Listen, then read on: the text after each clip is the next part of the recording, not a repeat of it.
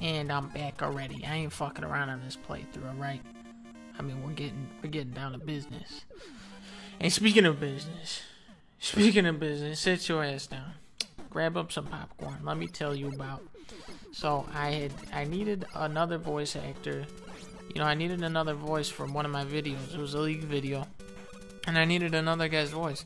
So I'm always seeing these people like it's kind of sad. Like you see them on the street with like a cardboard sign, need work. So I go up to one of these guys, and I'm like, I got some work for you. And it's kind of funny, you know. It's not the kind of work they think they're gonna get.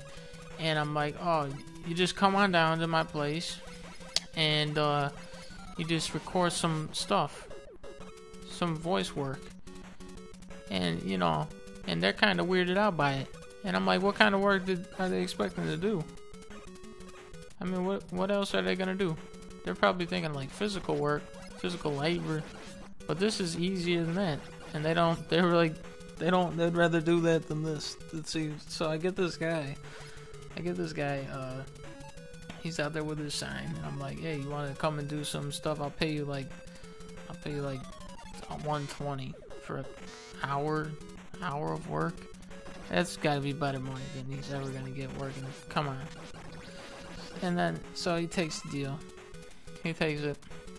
I bring him back to my place. It's kind of weird, you know, just letting some stranger in, some hobo-looking guy. But I'm like, you know, just come in. I get you a drink, and I sit him down in front of the microphone. And then I bring up the script, and I have him. I say, okay, now say this into the microphone. I sit him down.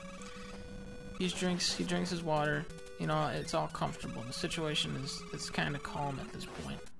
I say into the microphone now, Dunderbutt.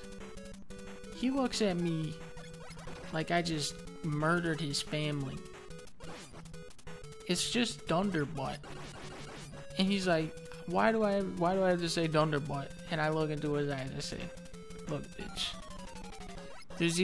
There's two ways you're getting out of here.